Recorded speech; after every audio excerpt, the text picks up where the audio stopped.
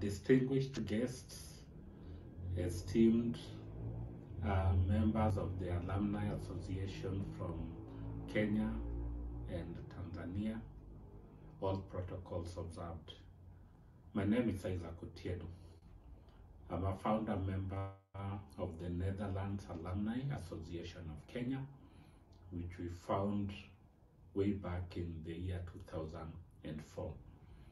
We have a data bank now of more than 2,000 plus membership, and we are very pleased to be part of this Mashariki summit that has brought together Netherlands Alumni Association of Kenya and the Netherlands Alumni Association of Tanzania. I am an alumni. I studied at the International Institute for Social Studies in The Hague, the Netherlands. I practice my profession as a governance advisor, currently working with an international organization that focuses on elections here in Kenya. I want to take this opportunity to welcome each and every participant, each and every delegate. For me, food security is about three things. One is that the food must be available to every citizen, to every person, irrespective of their status in life.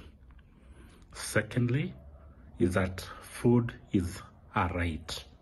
Food security should be seen within the prism of human rights, the right to food, an entitlement that every human being must be given. So food security for me is about right to food. It is a fundamental human right issue. The third and final aspect for me is about wastage, that there should not be wastage of food. People need to consume that which is available in the right nutritional value, in the right proportion, and that we should avoid food wastage.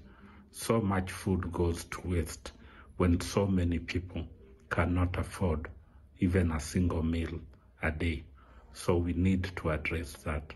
So that for me is what food security means to me.